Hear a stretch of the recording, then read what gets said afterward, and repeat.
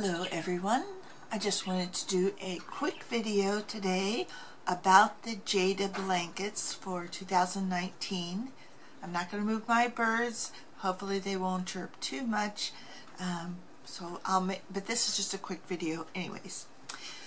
So all my Jada blankets for the 2019 folk art blanket came out to 3 feet wide, which is okay for a small kid, but not for a larger person.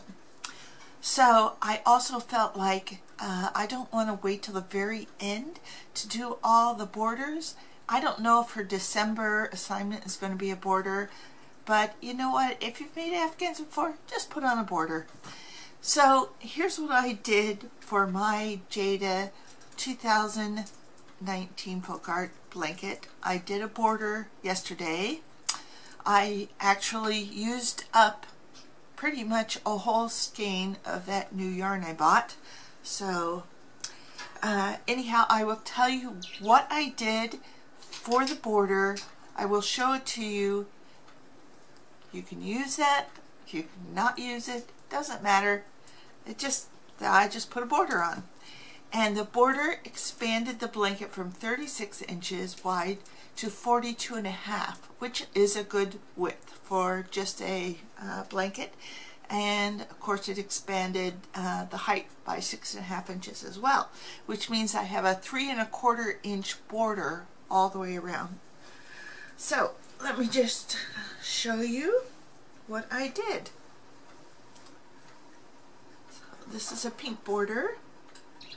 Let's see, we'll go this way first, and then we'll go this way.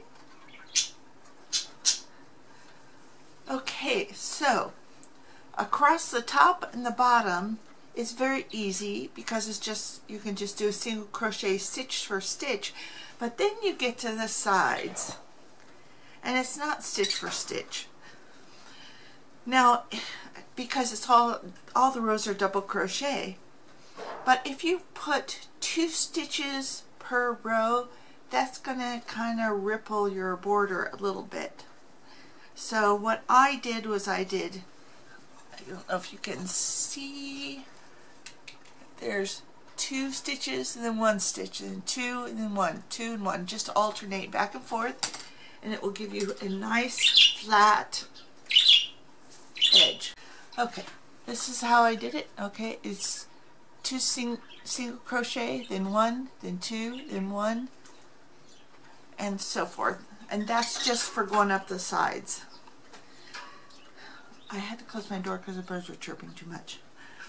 So what I do is 1 single crochet row all the way around, then a half double crochet row all the way around, and then a double crochet row all the way around. And then I changed colors. You see this little lighter stripe here. Did single crochet, half double crochet, double crochet. Then I went back to this dark, and I did a single crochet, and then I did the shell border. So this is going for a little girl. Now, one thing that I saw that was very interesting on a blanket that the Crochet Crowd Mikey was demonstrating was when you come to the corners. And a lot of my corners on other blankets have been where you double crochet into the corner, then chain a couple, then double crochet, or whatever, but there's like that chain space in the corner. But what Mikey did was he put like 3 stitches in the corner stitch, and so every time you come to a corner, you put in 3 stitches, and then when you come back to that corner, you find the middle stitch of those 3 and you put in 3. And so that's what I did all the way around, and I tell you, it made it so much easier putting on the shell border. So anyhow, this is now, I would say it's a good size. I'm going to do all my borders. I hope to do on the original 6 blankets. I'll try to get them all done this week and just get those off my plate. So yeah, I'm excited, and I hope you have a good rest of the day. Talk to you later. Bye-bye.